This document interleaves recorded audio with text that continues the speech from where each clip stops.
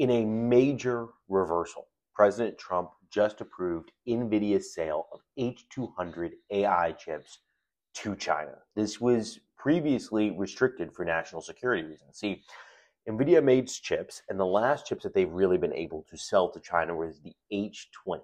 The H200 is about 6 times more powerful than the H20, but still a lot less powerful than the Blackwell chip, which is sort of like the flagship model. And here's where this counts. See, there's sort of like two conflicting camps all surrounding these export controls, meaning what Nvidia is allowed to sell into China and what it can't. One is basically saying, for national security reasons, Nvidia shouldn't really sell anything. We're in this like AI arms race. This is one of the most critical things. We should limit as much of the technology transfer as possible and have sort of like keep China isolated.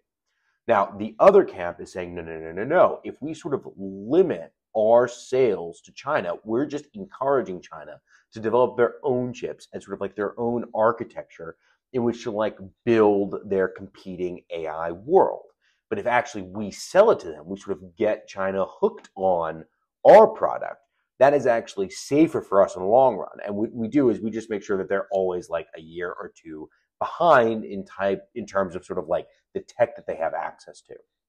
Now, what is sort of curious is, Trump has been very hardline on China. We talk a lot on here about all the tariffs trying to hurt the Chinese economy, and yet Trump appears to be soft, or at least appears to be taking a more nuanced view when it comes to the AI sales. Now, I'm not an AI chip expert, nor am I a national security expert. So whether this is good or not, I have to do a little more thinking.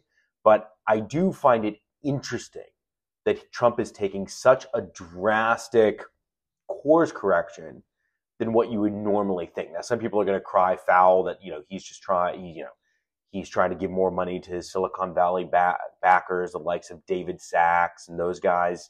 But there could be something here, right? There is a conversation about whether to actually keep China sort of hooked on the Nvidia architecture or cut them off and see whether they can develop their own.